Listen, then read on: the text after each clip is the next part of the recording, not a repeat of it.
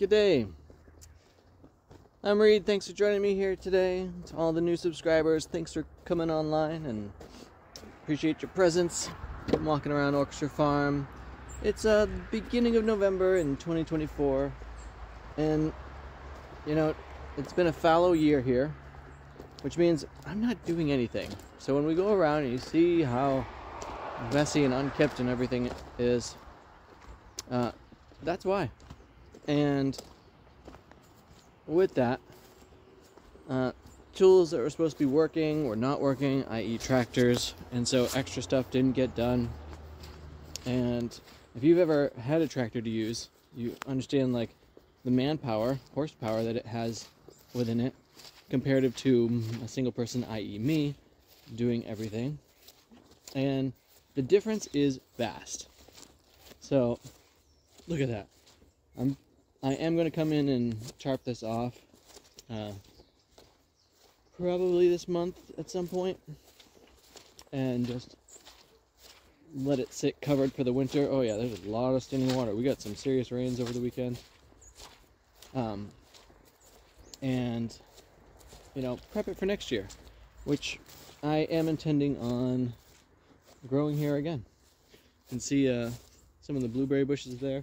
I need to weed whack around the second row in particular. Get them all up. Probably see some of the standing water in this, what was a squash patch.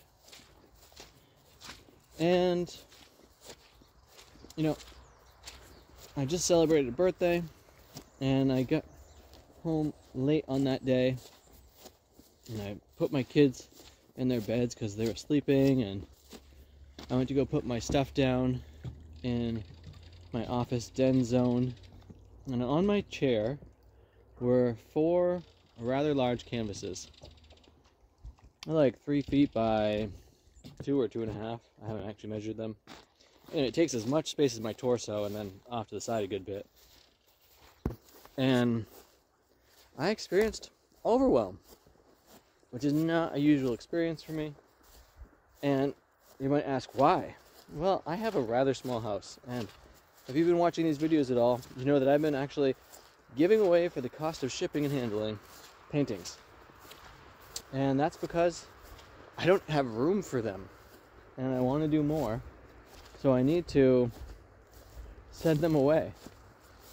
And that was my primary reason. It was just like, oh, this is a great gift. They're actually pretty nice canvases. They like have a double frame on the back of them. But I was just like, oh my god, I'm not ready for this in any number of ways. And then as I kind of sat with that for a bit, I came to the realization of, like, having shown my artwork to different people, that many people were like, oh, I like this idea, but I want to see it bigger. And I'm very slowly starting to make bigger pieces, and also recognizing, like, for some of it, it's kind of wild how much extra time it takes. Along with, like, you know, kind of obviously, a lot more paint has to go onto them. And all those things cost.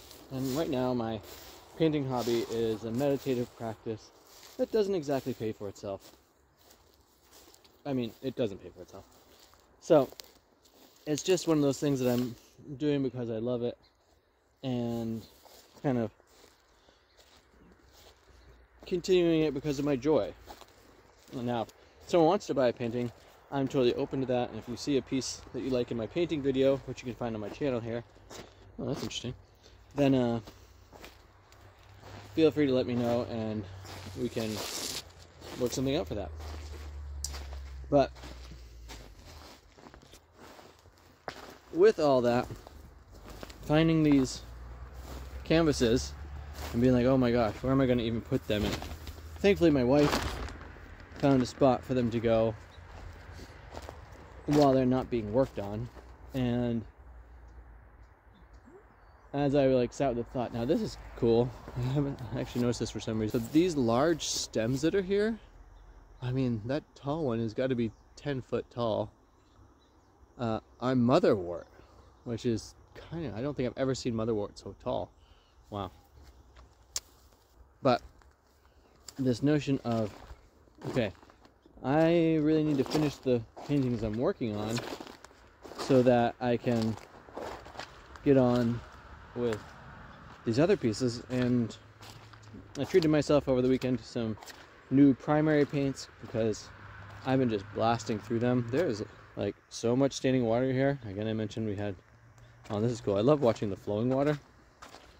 One of the great joys of my life, actually, is watching the flowing water. It's subtle, but it's definitely present. And as I've started working on these bigger canvases, I've just like going through so much more paint. And so I found a pretty good deal on some, like, what was it, 8 fluid ounces of paint. This is acrylics I'm talking about. And got home and started experimenting a little bit with some of those, which was so much fun. And as I was doing that, I realized, you know, I build up some extra supplies because frequently I like to incorporate mixed media and other items into my artwork. And so I started to get these ideas for these bigger canvases because I've got actually a lot of like elderberry stems and flower. I'm not sure what you call that, but the part of the plant that connects to the flower, it's not the flower, but it's the stem that the flower connects to, and it like umbrellas out. And I started to get all these ideas for how to utilize those. So I'm like pretty actually excited to have these bigger canvases, and to have that moment of overwhelm was, you know, in actuality, in the long run, a bit revelatory. So I'm actually pretty grateful for that gift and that experience of feeling overwhelmed with it. Now, on a different note, as you might be aware, I'm a musician and producer, and this year I brought forward a concept album titled Delta of Becoming, and which was I collaborated with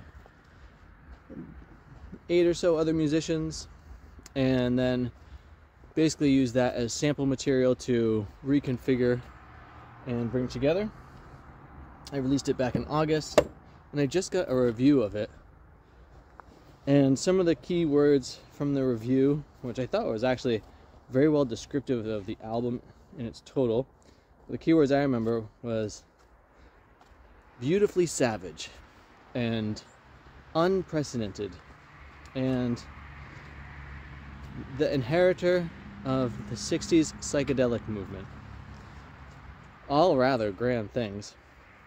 And, you know, it's kind of a science fiction piece, and I've been reading more science fiction lately, and it's got me thinking of that this is like a volume in my sonic work, and the notion of, oh, I could do this kind of thing again, kind of for my own pleasure. Give myself maybe a little bit longer start time, because it was in actuality really enjoyable, both collaborating with all the other musicians in this way. It seemed really enjoyable for them to have the musical space that I created for them to function within. And then right now, because of my work, I'm actually able to process through a lot of that while I'm working to pick out the parts that are most meaningful for the project. So anyway, I'm considering all that. That's a little life update from me in this moment. I gotta get off to work. I want to say thanks again for joining me here. Thanks for subscribing to the channel. That means a ton. If you've got projects you're working on right now, or ideas of things that have been overwhelming that you've discovered actually like benefited you, I'd love to hear about all that. And with that, I want to say, have too much fun.